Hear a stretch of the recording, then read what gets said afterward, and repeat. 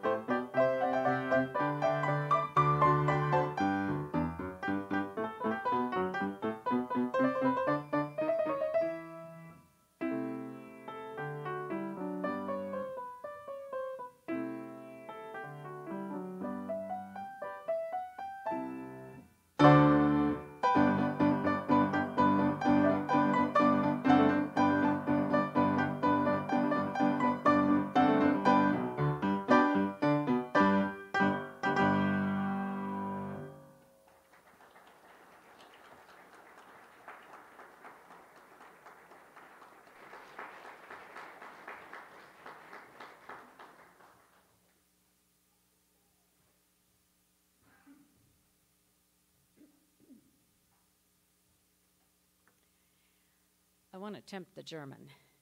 If Thou But Suffer, God to Guide Thee is a 1641 hymn, both tune and lyrics, by Georg Neumann. I was drawn to the first and seventh verses of this hymn. They are, if thou but suffer God to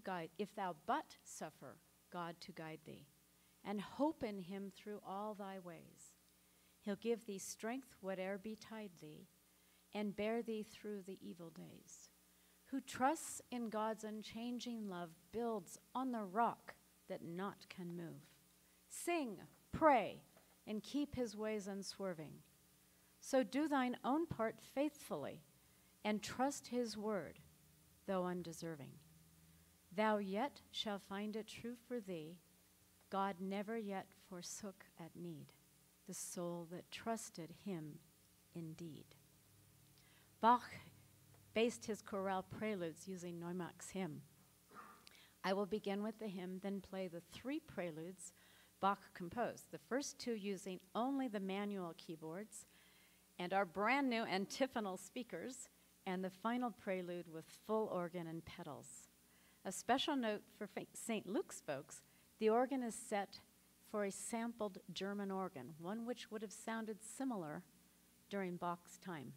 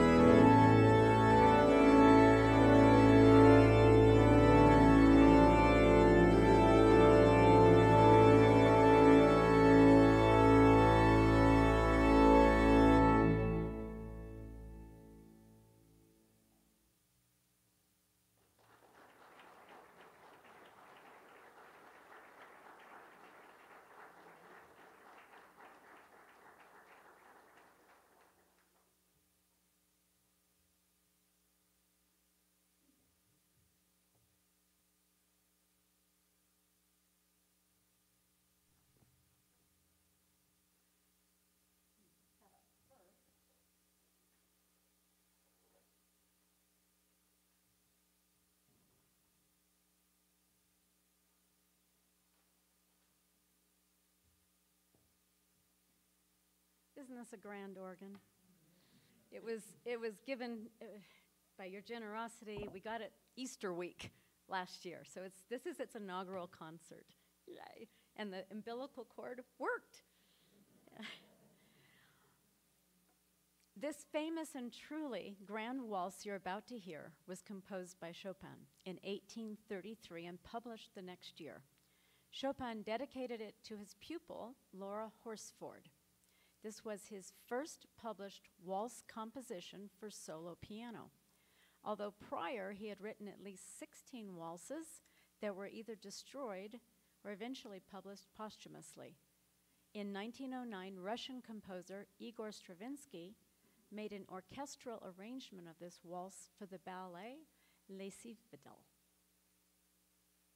Close. Please welcome Elizabeth McDougall.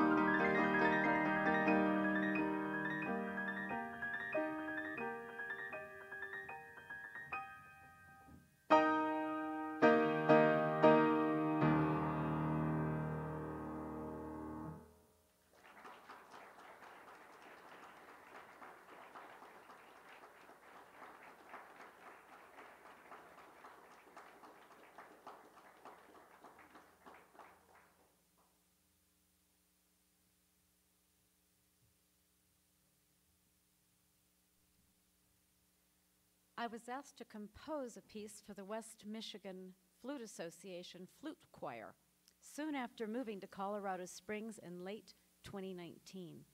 They needed the piece quickly in February of 2020, so after the new year, I got in the zone and wrote Mountain Grandeur for flute choir within a couple of weeks. Later that year, I scored it for piano. Inspired by the beauty and majesty of Colorado Springs' Pikes Peak Mountain, I chose this 14er, as she's also known, as my muse. Both literally and figuratively, the 14,115-foot elevation of that mountaintop and her stunning size takes my breath away. The gentle and airy chords in the beginning of this piece suggest just that. Take note of the interval of a 14th, as in the 14er, used in the beginning and ending. I'll demonstrate it in just a bit. The rolling, broken chords of the left hand suggest the start of storms, wind howling from the mountain, followed by snow in the winter or monsoonal rains in the summer. The storms erupt with rhythmic motifs and fortes. The change of key midway gives way to the calmer springtime days. And if you listen closely, you'll hear a phrase from our beloved America the Beautiful, "For purple mountain majesties above the fruited plain," from which this very mountain peak was the inspiration for that poem by local resident Catherine Lee Bates. What must go up must come down, and thus the ending descends the hill with inverted intervals once again using the 14th.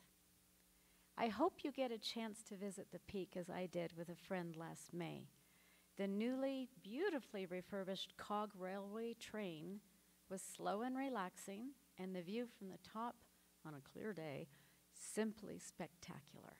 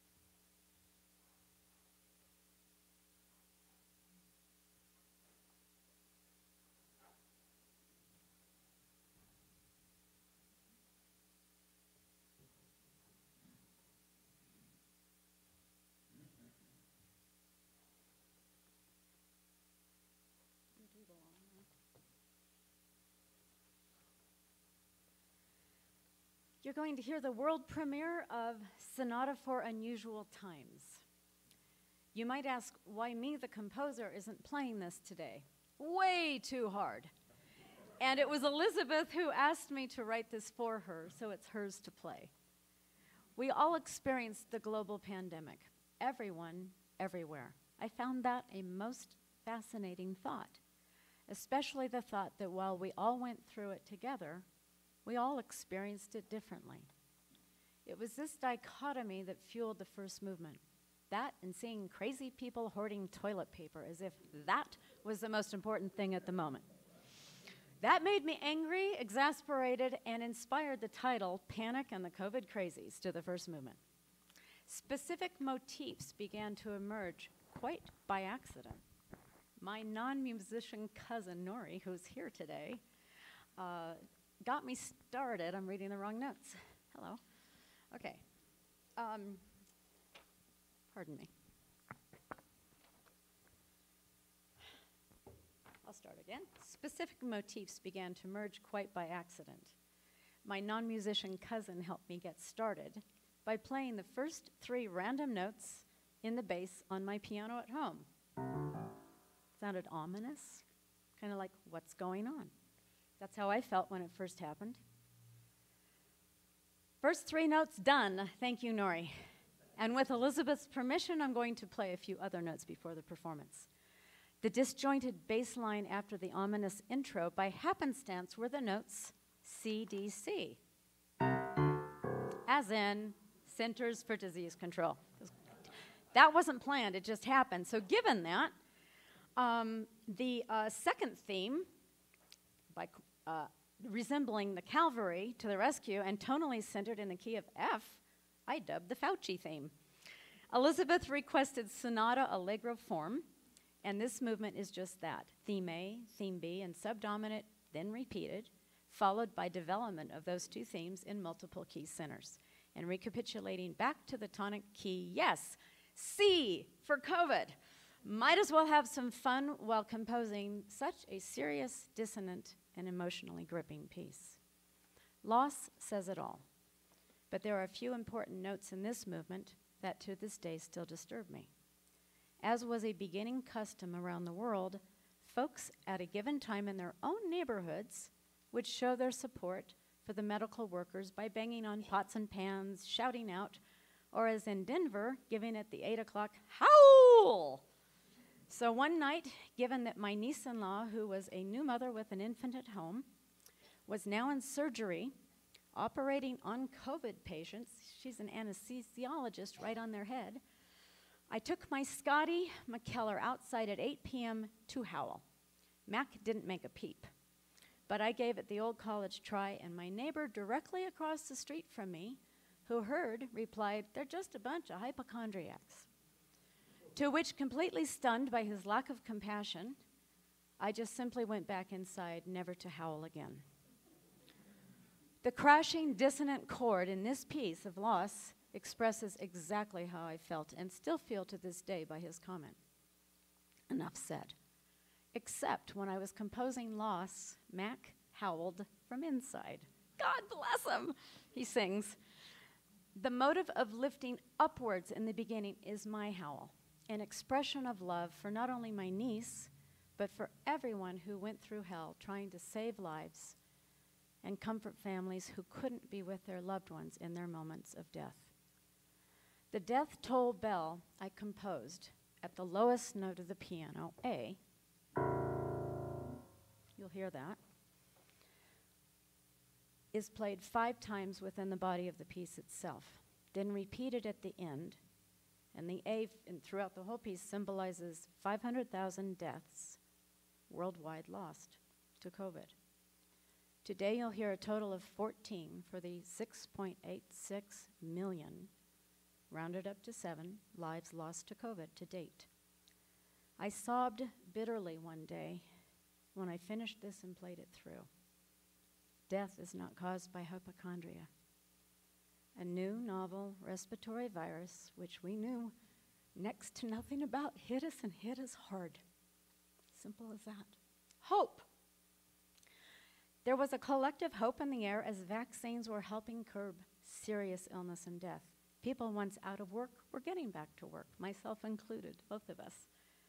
Desperate to get out and about, but safely still, I bought a year's pass to our Colorado state parks, and boy, was that fun. I wrote most of this piece in Cheyenne, Mueller State Parks on picnic benches, and even stayed in the beautiful towns of Dillon and Woodland Park. I finished it while visiting my cousins in the Albuquerque area and staying in my cousin's remarkably fancy RV. Elizabeth requested this movement in rondo form. That's A-B-A-C-A. The joyfulness and happy music of this section A truly reflected my little trips and how lovely it felt getting out. There's a prayer of thanksgiving in the B section, and the C, while still giddy with excitement, has twinges of dissonance, reminding me it's not over yet. I demonstrated to a piano student. She was asking about some pedaling, and 4 of my piano students from California came back to me on Zoom. So Sanea and I were having a Zoom lesson, and I demonstrated to her a sostenuto pedal, and I just made up this little ditty, this tune that was happy and cheerful. That became the first movement of hope. With keyboard under arm and doggy at my side, great memories were made finishing this work. Here is Sonata for Unusual Times.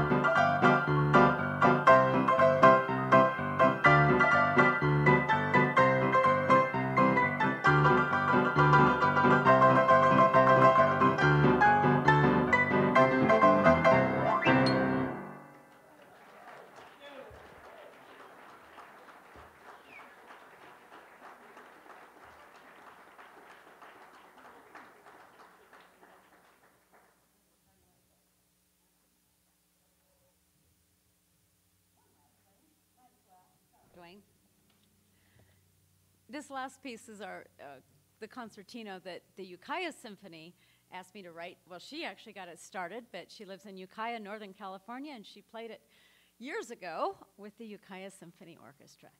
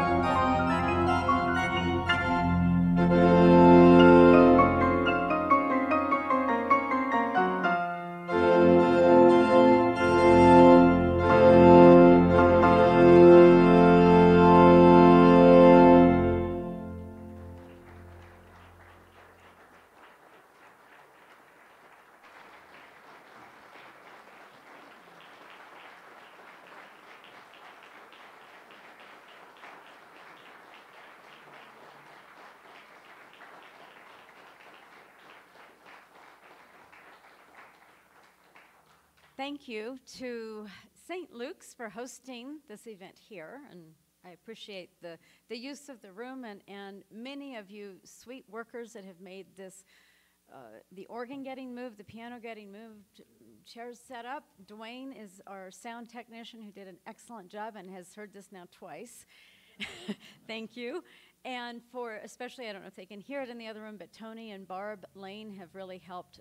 Tony under doing the instrument removals, and Barb helping in the reception, along with many ladies who brought some lovely desserts. There is a reception following immediately, and I just really want to say thank you again. Let's give a hand out to Elizabeth who came.